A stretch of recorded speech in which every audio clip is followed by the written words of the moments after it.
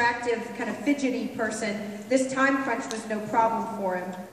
You will hear no sense of haste or lack of care in this work, even despite the fact that it was completed in 3 days' time. But you will instead hear a carefully thought out woodwind acrobatics, vibrant brass sounds, and an overall brilliant piece of musical pageantry. I hope you enjoy this festive overture.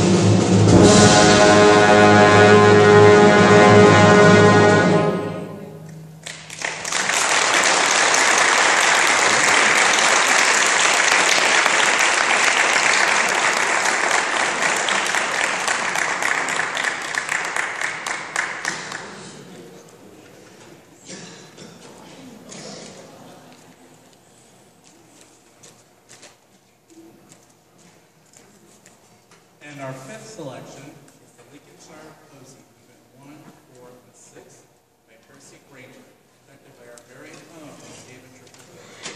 Please help me welcome David Triple.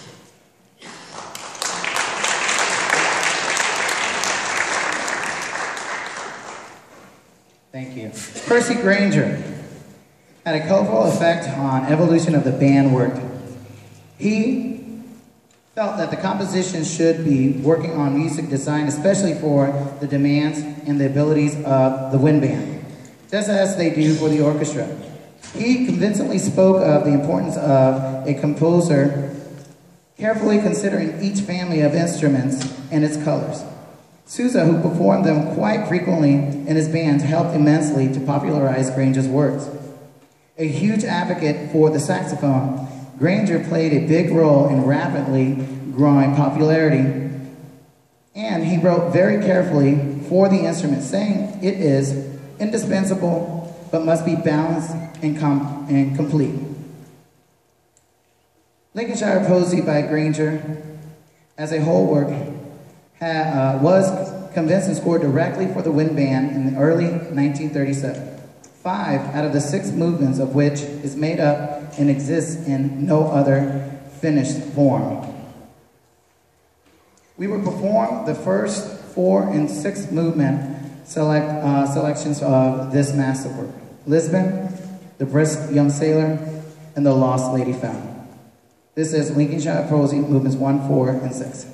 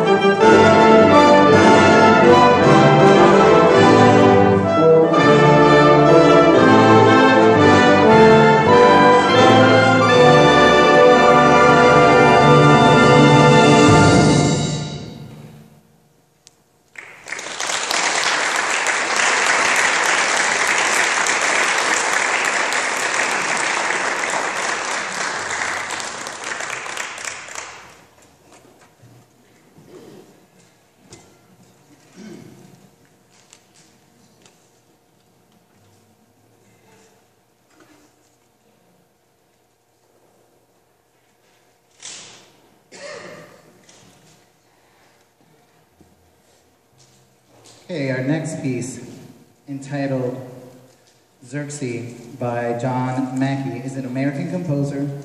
John Mackey is a contemporary classic music composer with emphasis on music for wind band as well as orchestra. Xerxes takes on the name from Xerxes the Great, the king of Persia. The music unexpectedly is a concert march, whereas most marches for concert band, at least the ones I'm familiar with, are cheerful and many times, in many cases, patriotic. Mackey writes as if this is a sort of an anti-march, angry, a nasty march, he considers, that still follows the traditional structure one would expect from a march. This is Xerxes.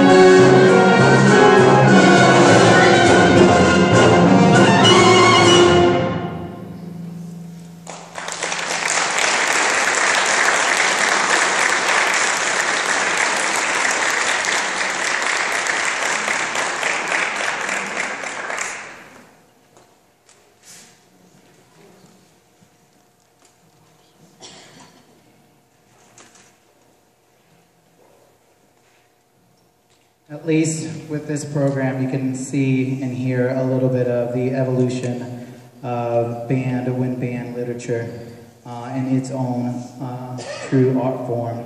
And without the past, we can't have the future. In an ode to our origins, we're going to conclude our program with a traditional march, Rolling Thunder.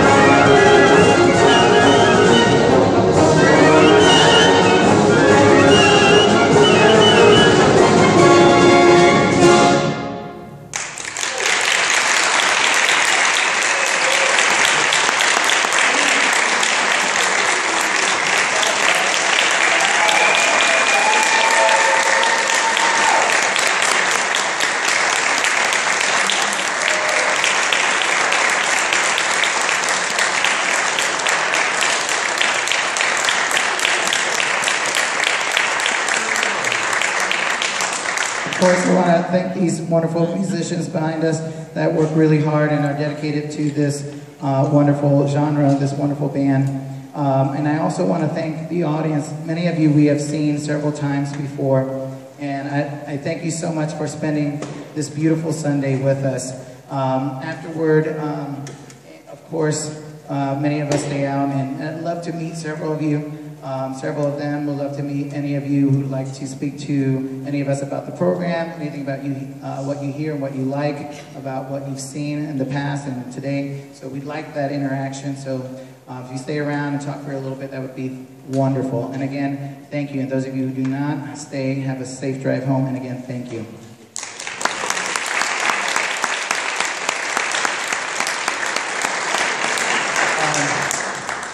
And Daniel wanted me to make sure I remind everyone, our next program is going to be amazing. May 21st is another Sunday. But this particular program that we're setting up and planning is going to include some vocal parts. Miss Kyla Bailey is going to come back and sing vocal as a soloist. And she's also going to bring the Aurora group, the choir from the Lumina Choir, which is hosted at USF. So there will be a children's choir here performing our next program. And it's basically a tribute to our childhood, the nostalgic part of, as we get older, looking back at some of the great pieces we've heard, whether it's musicals or animated film, and the music that goes along with it. So the next program is going to be a lot of fun, and we'd love for you to join us again. May 21st, it's a Sunday, same place, same time, same bat channel, all that great stuff. So if you could bring more of an audience, we would love that. This next program is going to be fantastic. Again, thank you so much.